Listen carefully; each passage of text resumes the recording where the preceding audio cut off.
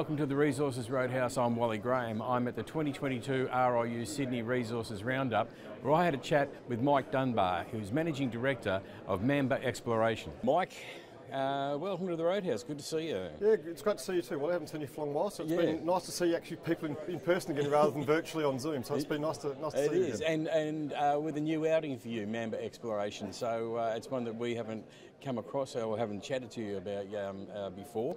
So it looks like you've got a few gold projects over in WA. Can you just walk us through them? Look, absolutely. So we listed in February of last year, and based on 4 projects. And we're really targeting gold, nickel and copper in Western Australia. So we've got 4 projects. So if you look at the 2 areas we've been most recently working on is in the southern area. So we've got the Darling Range and Carlyup Creek gold projects. Carlyup Creek Gold and Darling Range is a Julimar lookalike just outside of Perth. So these are the 2 projects we work in summer. And we've got projects that we work in winter up in the Kimberley, where it's far easier to work in winter and when it's drier and cooler rather than in summer when it's wet. So we've got 2 very distinct project areas in a cricket season, if you like, and a footy season full of projects.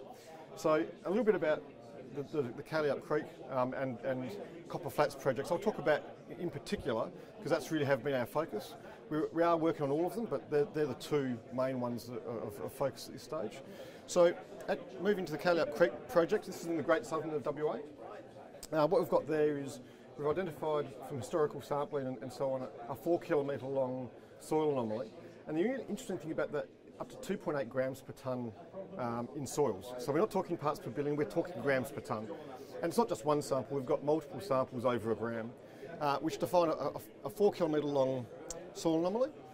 There's been historical drilling at an area in the northern prospect and the central area in through here, but no work had been done here since the 1980s at the southern prospect. So we went in there and did some drilling late last year and continued early this year. So far in the southern prospect, the whole idea was to scope out the strike extent of it.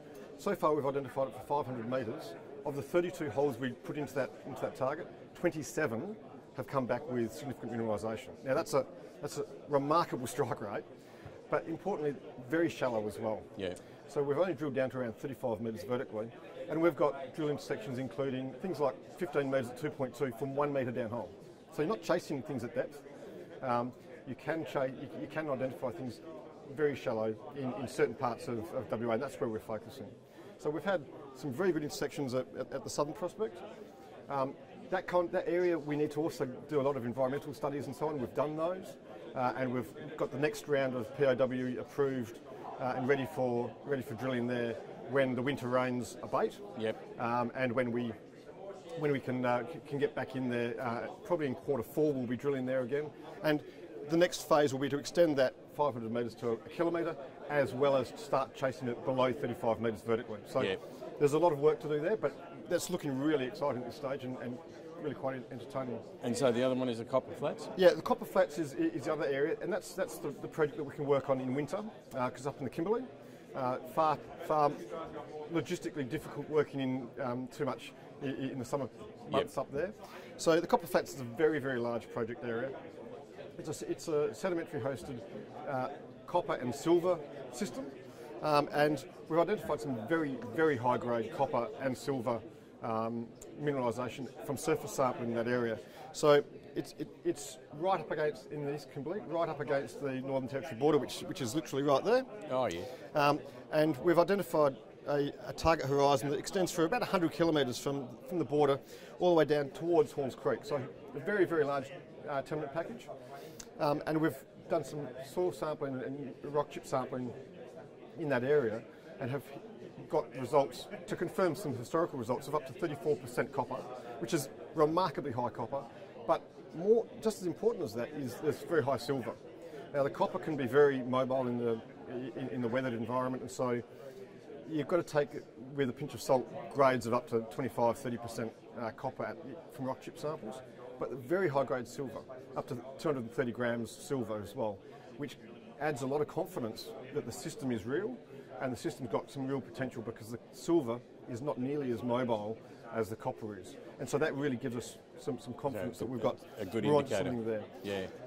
We did some work there earlier on and then extended and grew the project further into the basin and have identified a number of other targets that we'll be doing geochem and geophysics on this field season. So we've been very, very busy in the area. So busy sounds like you have been busy and you're going to be even busier by the sound of it. Yeah, we are going to be. We're going to be busy ongoing because we've got this ability to work in summer and in winter. Yeah. $3.7 million in cash at the moment, which is a fantastic position to be in. We don't need to raise any funds anytime soon, and we can really concentrate on what we're doing, which is a great position to be in. All right, well, we'll look forward to hearing about what you're up to. Make sure you stay in touch, and so we could bring everything here to our viewers at the Roadhouse. But till then, it's been good to see you. Fantastic. Thanks very much, Wally. Good to see you as well. Cheers.